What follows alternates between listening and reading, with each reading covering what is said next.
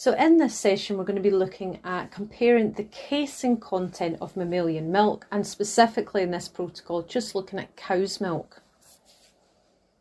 Now the protocol involves 4 main steps. We have to precipitate casein from the milk, centrifuge it to take it down into the pellet, and then wash and dry the pellet so we can get the dry mass of the protein. But we're going to use a Pascal pH sensor as part of that isoelectric point part of the protocol.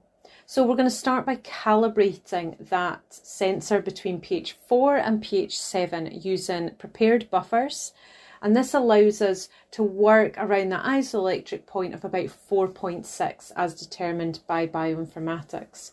So here we've got a beaker of one of the pH buffers, and we're just holding it in the sensor and monitoring that on a device using the Pascal SparkView app. And then each time it reaches that pH calibration point, we're rinsing the probe. So to precipitate the casein, we're going to start with 20 cubic centimetres of milk in a beaker. And to that, we are going to add a magnetic flea. And we're going to allow continuous stirring on a magnetic stirrer. And the milk should be at around 40 degrees Celsius when we're doing this. So to precipitate it, we're going to monitor the pH all the time whilst stirring using the Pascal probe. And we're going to add dropwise ethanoic acid until we get to about pH 4.6. And we will start to see that clumping, the casein protein coming out of the milk suspension, and you should be able to see it visibly in your beaker. And we know it's casein because bioinformatics tells us that should happen round about pH 4.6. So now we've got to get that protein out of the milk suspension, and we do that by centrifugation. So you're now going to split that suspension of milk between 2 centrifuge tubes, put them into a centrifuge rotor balanced, and then we're going to spin that for 5 minutes at 6,000 RPM until we see this pellet of casein. You're now going to remove the supernatant. That contains lots of molecules that we don't need. We want that pellet at the bottom. But the pellet will also contain fat molecules that have adhered to that casein protein.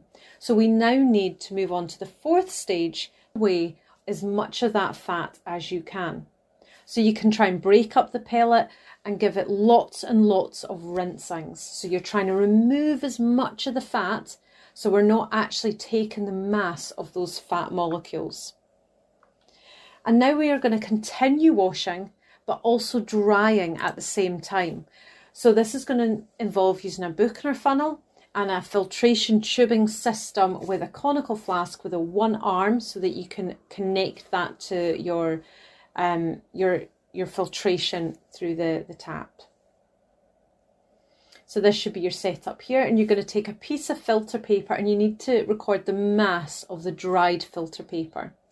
Then you're going to put in your pellet, lots and lots of washings with the ethyl ether and ethanol mix until you're happy that that pellet's been washed.